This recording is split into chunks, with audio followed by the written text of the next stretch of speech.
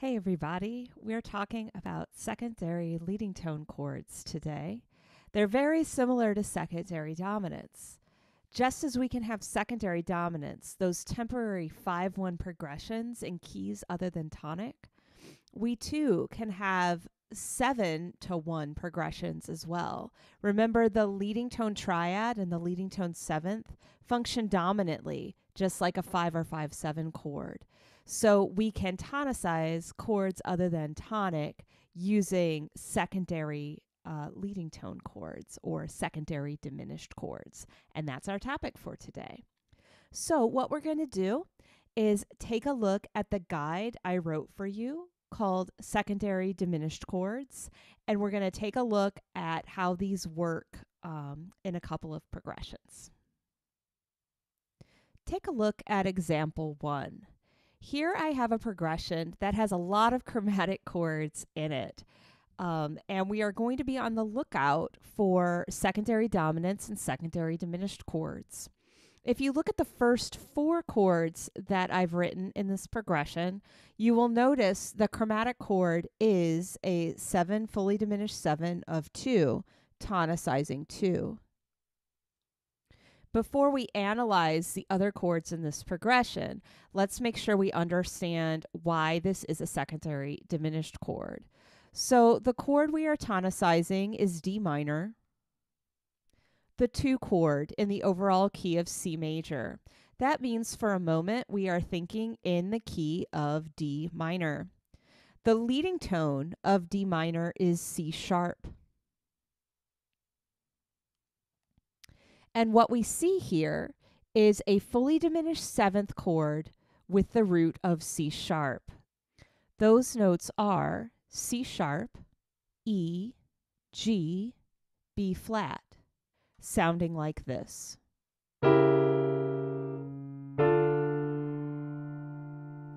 Tonicizing the 2 chord. So instead of using a 5 or 5-7 of 2, which would have had the root of A, being scale degree 5 in the key of 2, we're now tonicizing using the leading tone as the root of the chord.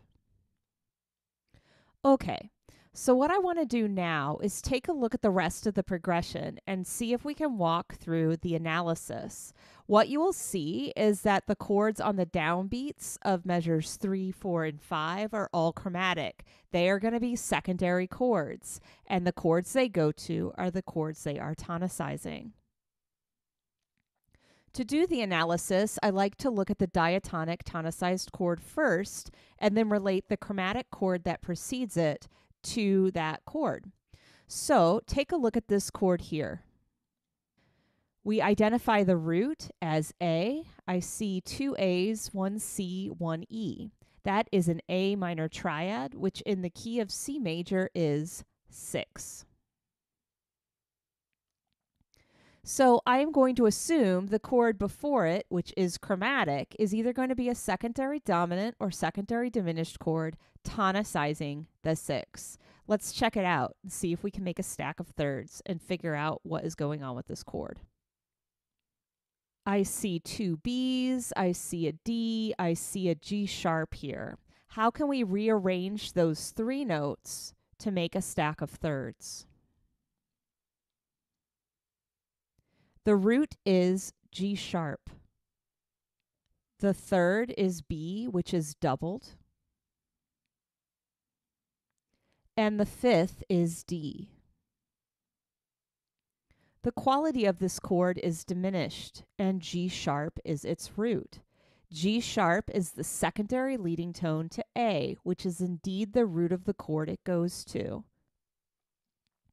Thus, the label for this chord is going to be 7 diminished 6 of 6. Here, we are not using a 7th chord, but rather just a triad, G sharp, B, D. And I do need to remember to put the figured bass 6 symbol in to show that it is in first inversion, because the root is not in the bass position, but rather the third of the chord is. Let's do the same process for the next measure. Can you identify the Roman numeral for the second chord in measure 4.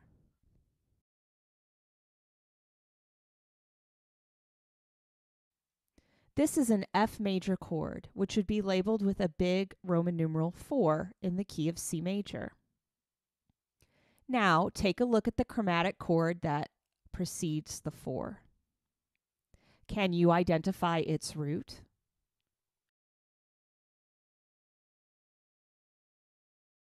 The root of this chord is E. When we determine the stack of thirds from E, we find we have a 7th chord, E, G, B flat, and D flat. The quality of this chord is fully diminished 7. Thus, the Roman numeral is going to be 7 fully diminished 6/5 of 4. Again, the root being E is the secondary leading tone to 4. That's how we know we use the Roman numeral 7.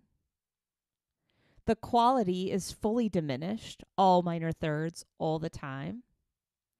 That's why we use the little circle. And we're using the 6/5 because the third of the chord is in the bass, and 6/5 is the figured bass for a first inversion 7th chord. Just one more tonicization to go here. Look at the second to last chord. What is the Roman numeral for that? That is a big 5 chord. G is the root, and that is the dominant scale degree in the key of C major. Now consider the chord that immediately precedes the 5 chord.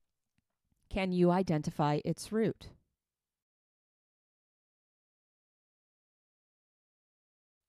The root of the chord is in the bass. It is F sharp. And if we spell the chord in a stack of thirds, we find we have all 4 notes for a 7th chord. F sharp, A, C, E flat. This is again another fully diminished 7th chord. The root is F sharp, which is the secondary leading tone to scale degree 5 in the key. Therefore, we know it is going to be a secondary diminished chord. The Roman numeral is going to be 7 fully diminished 7 of 5. And just to finish things off, the progression ends with a tonic chord. All right, that was a lot of work. Let's hear the payoff and get to hear what these cool chromatic chords sound like in the context. This is what example 1 sounds like.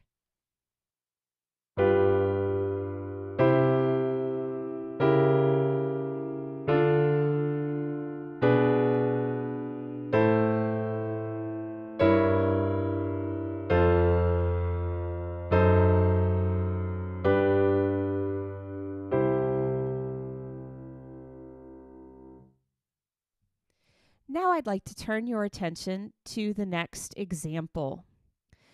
These are going to be some secondary diminished chords in minor.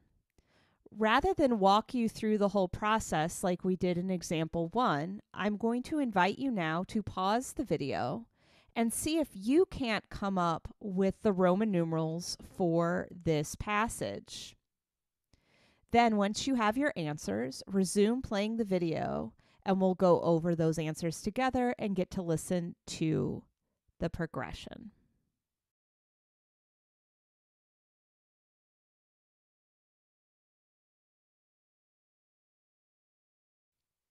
So here are the answers I came up with. I'd like to point out a few features. First, the very first fully diminished 7th chord we get is actually not a secondary diminished chord, but rather a primary diminished chord. The symbol is simply 7 fully diminished 6/5 occurring in the key of A minor, built on the primary leading tone G sharp as the root. The root of this chord is G sharp. And the stack of thirds go G sharp, B, D, F, thus creating a fully diminished 7 in first inversion. The other two fully diminished seventh chords in this passage are indeed secondary diminished chords. I have highlighted these here. Both are in root position, built on the secondary leading tones of the chords they tonicize. Let's listen to this progression.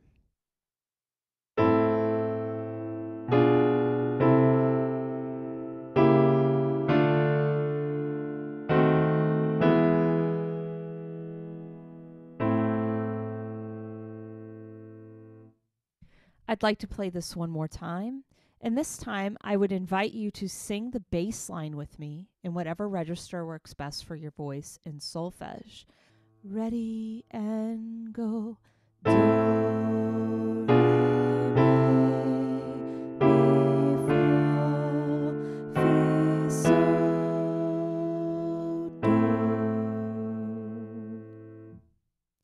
I hope those examples got you a little more excited about possibilities, not just with secondary dominant chords, but secondary diminished chords. These can be diminished triads. These can be fully diminished seventh chords, or it is also possible to have half diminished seventh chords as well.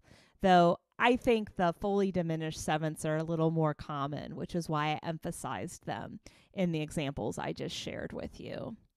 Our next step is going to be to practice spelling some of these, and I have a guide for you to read on Moodle to show you how to do that, and then some exercises for you to complete.